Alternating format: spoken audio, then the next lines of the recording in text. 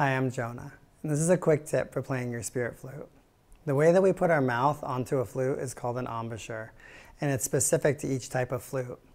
So on your Spirit Flute, the embouchure that you want to use, or the way you want to put your mouth on the flute, is to just cover the whole mouth hole, the whole opening, completely, and it looks like this.